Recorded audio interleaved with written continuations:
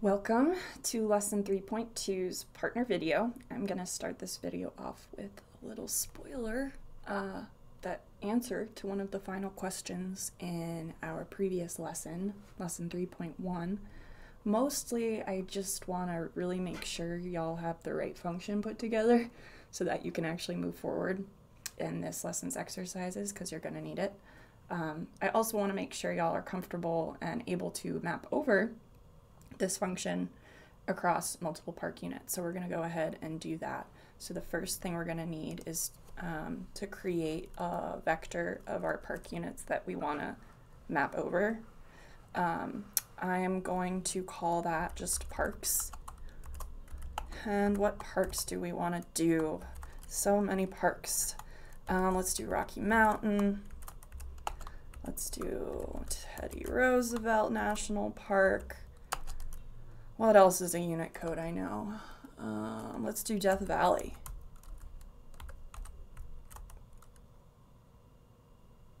So now that we have our vector here, let's map over it. Let's call this object unit data. So the first thing we're going to supply it is our parks vector. Then we'll pipe that.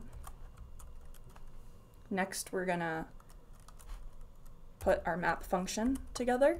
So the first piece that we need to put in there is the tilde to let the map know that we want to map over our parks vector. After that, we provide it the function we want to map over, which is going to be this unit visitation.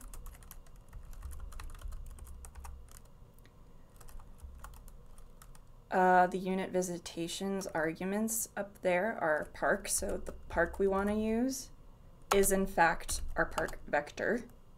So we're going to put that period there to let this map know that we're going to not only be iterating over parks, but using that parks vector as one of the arguments in our function.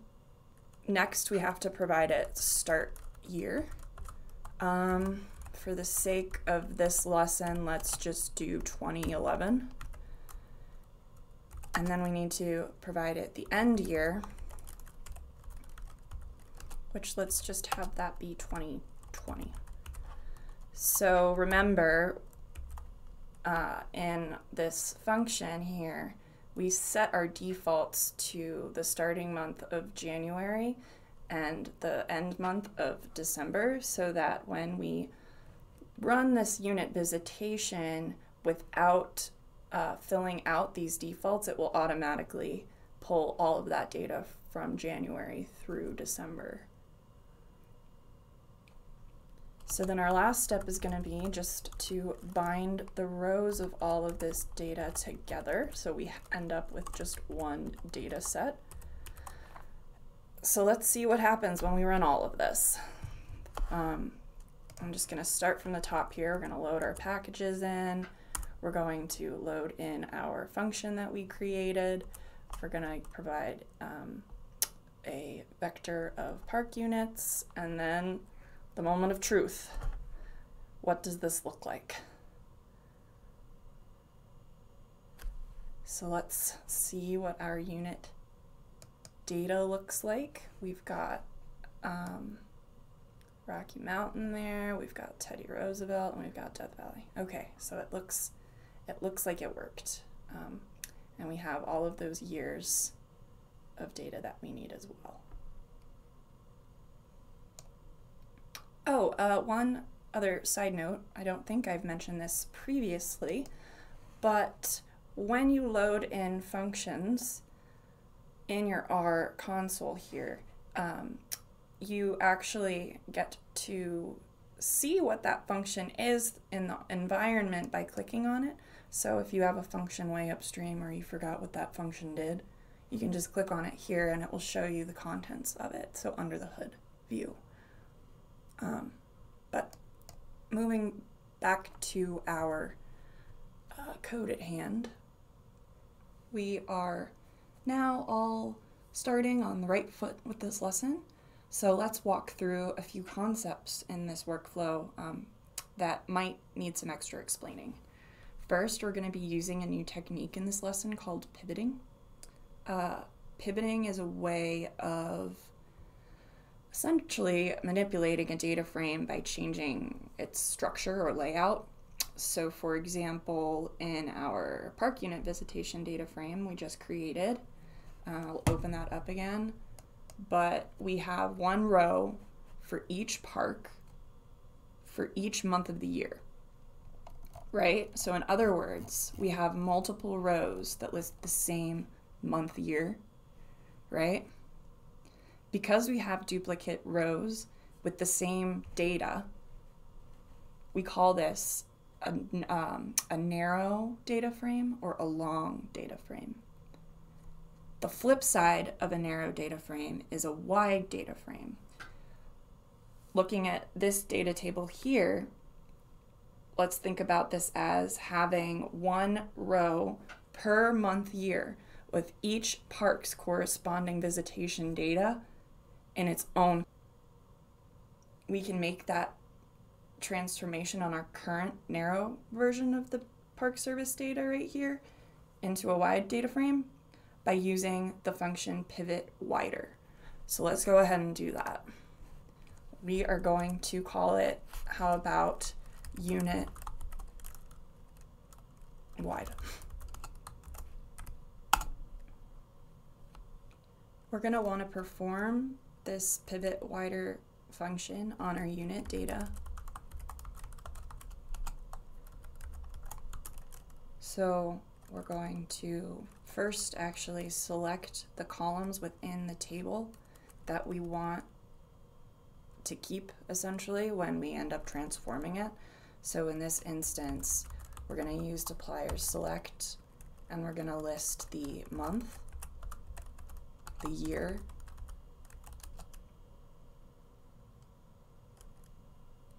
the unit code,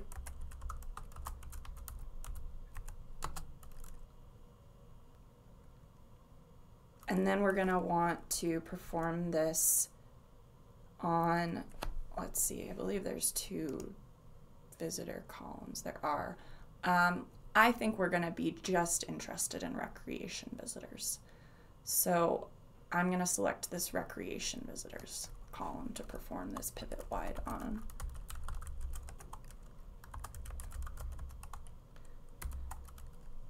Once we've selected the columns we want to preserve, or the data within those columns we want to preserve, we can perform the pivot itself by using pivot wider.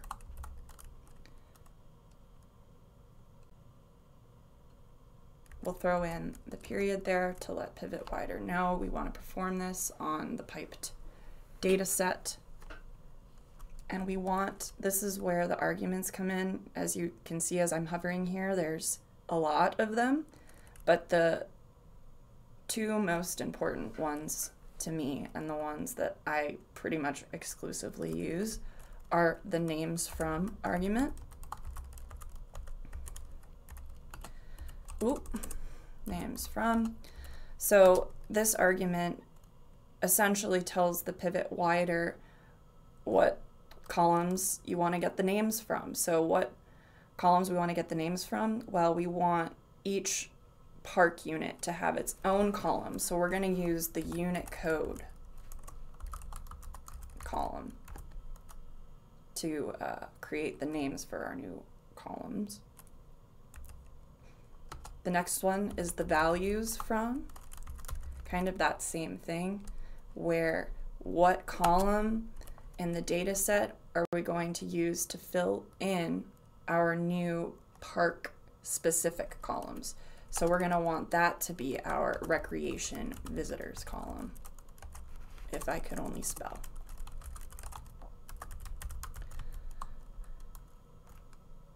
And that's all she wrote. What we're going to see now when we open up our unit wide is now for every month and year we have that visitation data for each of our 3 parks now split into their own columns, meaning we now aren't going to have duplicate January 2011 rows in here. There's just one filled in, pardon me, with those park units.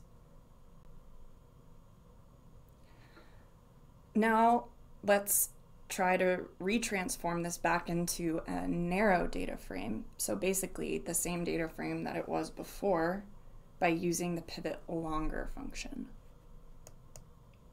So let's call this object unit long. Oop. My goodness.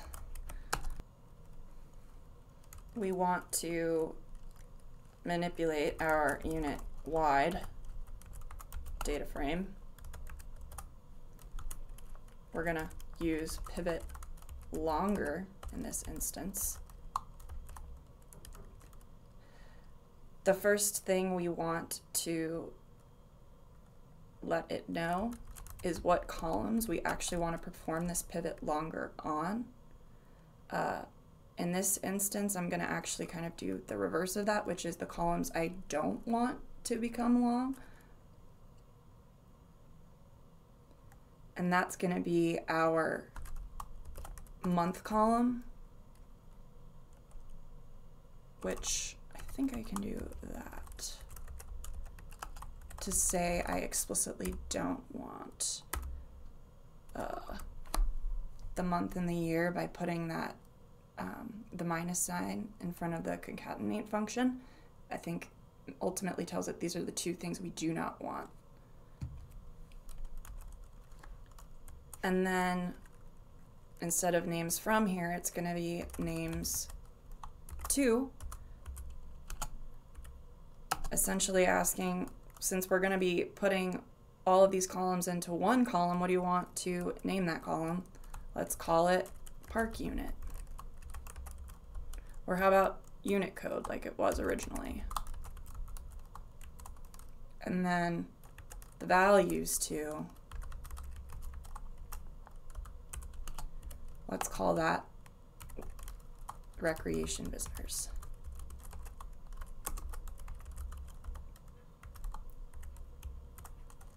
Let's go ahead and run that. And that's always a good sign. We have the same number of observations now as our original data set. But essentially this is what it was before, right? Where we have for every park unit its own separate row, meaning now we have these duplicate month years. So that's all I'm going to say about pivoting, but now I want to go over one minor yet very useful hint to one of the exercises, but I'm not going to tell you which one, but it should be pretty clear when you get to it, and that hint is how to mutate the same action across multiple columns with just one line of code. And with this demo, we are going to need to actually get back to our unit-wide data frame, and I'm going to need to come up with something we need to do to mutate across all of these things. Okay, so after a little thinking here, we just found out that invisible aliens have been visiting Rocky Mountain, Teddy Roosevelt, and Death Valley for every month and every year since the year 1980, okay?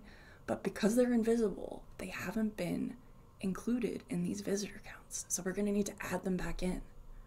So how can we do this? We could theoretically just mutate across all three of these columns separately. So for instance, Romo plus, did I say the number yet? Let's say 70 plus Teddy Roosevelt, and then Teddy Roosevelt plus 70, Death Valley plus 70. But that's, you know, it could get pretty annoying to have to do that if we had, say, 20 extra park units that we needed to do this across, right? So one sophisticated way of not having to mutate each one separately is to use this mutate at function. So let's get back into our R script here. Let's call this new alien object unit alien. We're going to start off with our unit wide data set. Oops, unit wide. Pipe it into mutate at.